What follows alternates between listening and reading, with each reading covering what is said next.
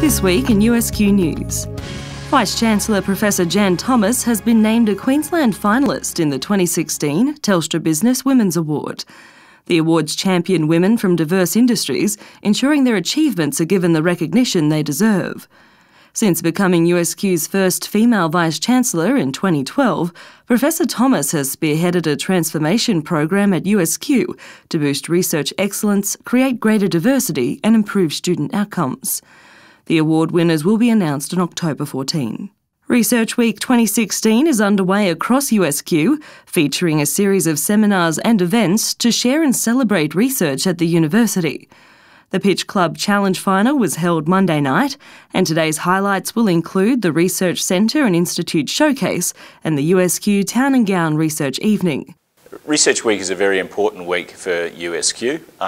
It's a week where we stop and very much sort of celebrate our research achievements, but it's also very much in how we engage internally within the university and share the research successes and stories and narratives and our research journey. And also a week where we engage with our community at large and bring them onto campus and give them insight into the research activities that we at USQ are currently involved in.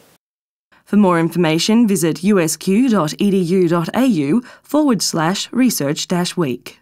A selection of the exciting range of technological opportunities at USQ were highlighted at the September Staff Ed Professional Development event last week. Many staff members participated in the two-day event, which was a joint initiative of the One USQ Experience project and the Academic Services Division. The sessions were recorded and can be viewed online. Just search for Staff Ed in Ask USQ for Staff. USQ Ipswich recently hosted some of the region's brightest students for the Magna Lighthouse Ace Day. The event is designed to support the development of high-achieving Year 7 to 10 students. Students attended various interactive sessions tailored to their study or career interests, including paramedicine, business, aviation and many more. Meantime, a group of talented teenagers took part in a wide range of science and technology-related activities at the Science Experience last week. A group of 15 Year 9 and 10 students from Toowoomba, Oakey, Allera, Warwick, St George and Bundaberg visited USQ Toowoomba for the three-day event. So we've done a lot of physics, we did astronomy last night, that was really interesting. But I've really liked all the biology we did yesterday, the Finding Patient Zero. It's been a really great experience. It's really opened my eyes a lot to different aspects of science.